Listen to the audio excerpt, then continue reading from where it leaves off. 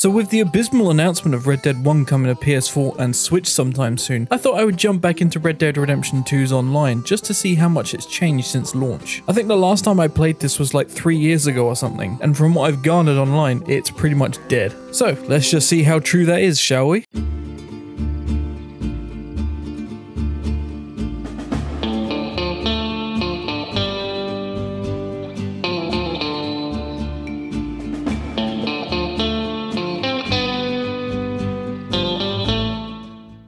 So the first thing I thought I would do, other than gawk at my awful outfit, is try what I used to do online, which is bounty hunting.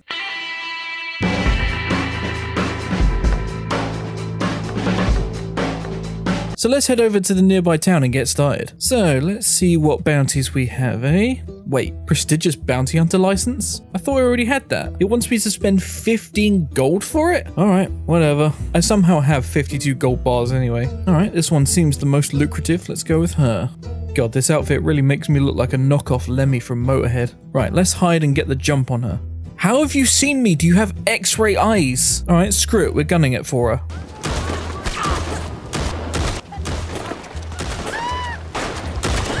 Gotcha. Alright, let's see how much a legendary bounty... Okay, we'll ignore that I now have a clone. How much did a legendary bounty net me? $51. Okay, not bad for $18.99, I guess. Let's go get some new clothes and out of this outfit. What on earth is going on with these prices? $200 for a coat? $200 for a poncho? A poncho that has the same graphics quality as the PS1 apparently. God, these look awful. What's this? You can buy emotes? $200 for a single emote, what the hell? And what is this outfit for nearly $600? Oh, I see. It's a combination of bondage gear and a witch hunter from Warhammer.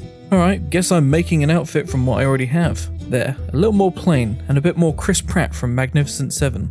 Right, I suppose I should look at some weapons too to make bounty hunting a little easier.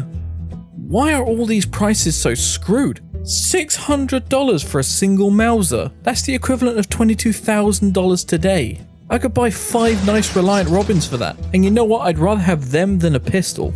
$400 for a bandolier so I can look like Rambo. It doesn't even sit on my character properly. It slightly hovers. Okay, so we're not buying any new guns either. I suppose the last thing to check are my deliveries. Jesus! You will join me in the underworld.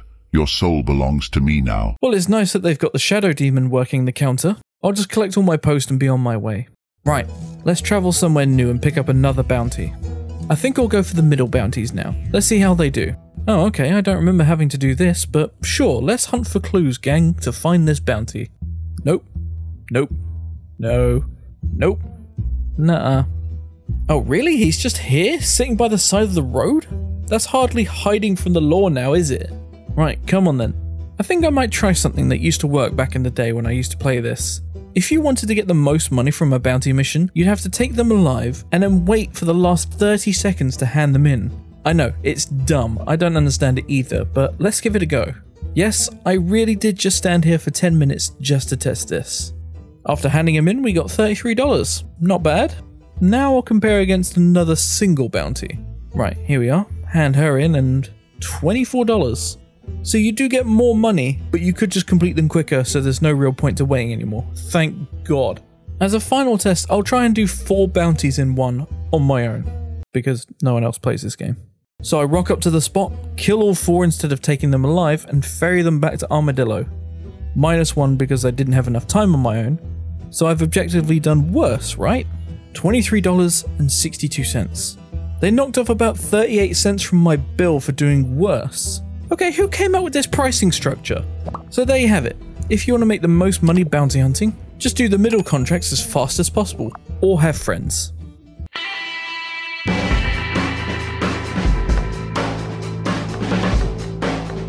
So the next role I'll try out is the Naturalist. This is actually a role that's quite new, I think, as I've never seen it before. I'll just head over to Strawberry to find the starting mission. On my way, I refill my hearts by filling up on some minty plump bird, but I do that every week.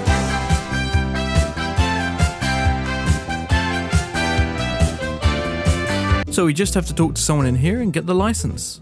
25 gold bars? This game just wants to spend all your money. So what you have to do for... Ah, I see the hackers have revealed themselves. Interesting. So anyway, as I was saying, what you do for the Naturalist role is knock out animals using these sedative bullets that this woman sells, and then collect data on the animals in the game. Now what I thought you had to do was just shoot animals once with this bullet and they'll eventually fall asleep. But it turns out, this game just wants you to mag dump as many rounds as you can until they collapse. Once they're knocked out, you walk up to them and collect your sample. I'm not sure what data you can glean off whatever I sucked out of this animal, but sure, whatever, she's paying. There was a slight problem with this though. I thought this is all you had to do to collect data. What you're supposed to do is all of this. So once I realised that, I gave it a go. I knocked out this rabbit, got my sample, and then I needed him to be awake so I could study and track him. But I didn't buy any of the animal reviver that she was selling. I guess I could just kick it to knock it back awake? Oh, maybe not. Well, I'm not letting good food go to waste. You know, I don't think I'm getting the hang of this. She even wants you to collect data on farm animals, which seems kinda wrong to me. Sure, let's just rock up to this farmyard and tranquilize all the animals. What the hell is that? It appears the hackers are back. Oh man, they get you too. So I did spend quite some time doing this over the course of a couple of days, but I eventually came to a conclusion. This role is boring. Seriously, even the payout isn't that great, and it takes ages to fill each collection. Honestly, I think you're just better off hunting and selling the animal parts for money. Speaking of which...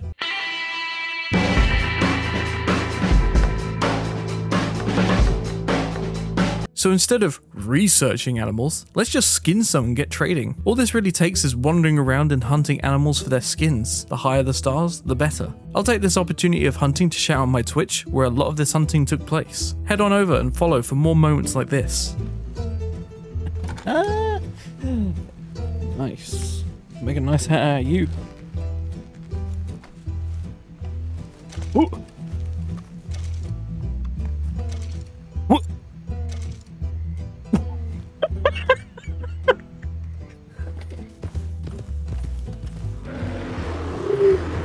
That's a bear!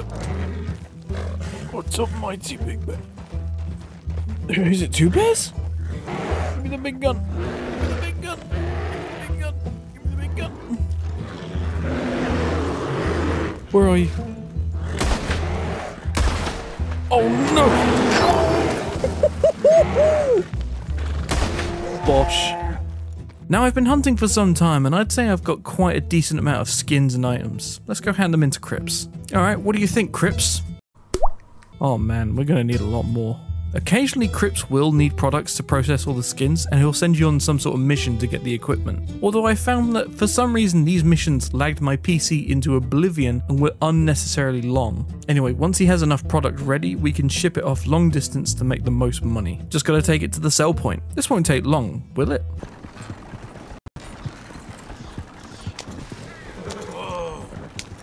Bored, bored, bored, bored, bored, bored, boring, boring, dull, tedious, annoying, backache, armache, cramp, miserable.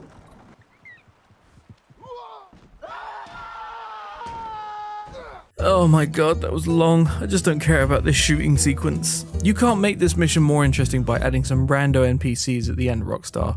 All that for nearly $80? That took way too long. What about doing my Moonshine business? Surely that can't be worse.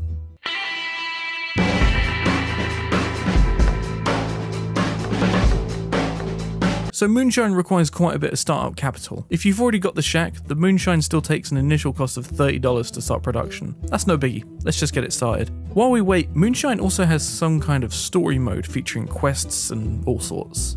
So let's hop into one of these and see what it's like. This mission needs stealth, so this is Red Dead's version of Metal Gear playing out right now. We have to poison our rival's Moonshine to make ours better, somehow. Right, one more barrel. Let's just snipe them like I've done for the last few. Oh shit! Hey, what the hell are you doing? Oh, come on. How did he signal for help with an arrow in him? Whatever, let's dynamite this shit. Let's go.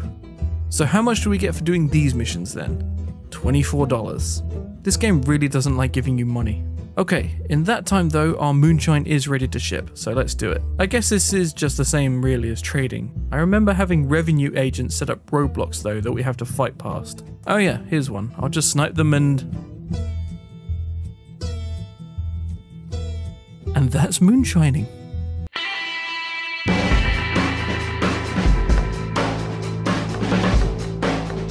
And now we come to the final role, the collector. The collector is the simplest but most boring way to make money in this game. Literally all you have to do is find collectibles hidden around the map and then sell them. I say hidden. In reality, you can just pull up this map on your second screen and it will show you where everything is. So this role is really about putting up this map and a video or some music in the background and just collect all the things. But surely this role won't make the most money, right?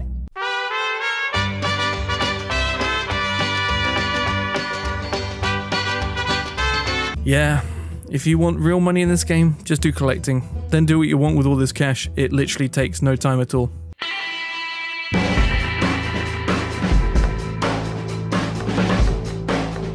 So Red Dead Online, does it live up to its name? Yeah, pretty much. The online for this game, in my opinion, is empty. Empty of players, empty of content, and really empty of fun in reality. Sure, there are still people playing it despite Rockstar effectively washing their hands of it, and if they're enjoying it, then good for them. It's honestly not for me anymore, which is a shame. Red Dead Online could have been 10 times what it is right now. It could have been brilliant. I think the Wild West is a great setting for an online game, either like this or an MMO or something. But without the amount of players this had on release, and the fact that the content for this mode has dried up, Red Dead Online almost has no point to playing it. If you just want to mess around on your own, but with the items from online, you can just mod them into single player. Also, while there weren't many of them, I did see quite a few hackers and modders just freely wandering around the game, most likely because Rockstar doesn't care anymore. Honestly, I wouldn't be surprised if Rockstar shuts Red Dead Online down sometime soon, because I can't see it making them any money, and surely there aren't enough players to warrant keeping the servers going. But what do you think?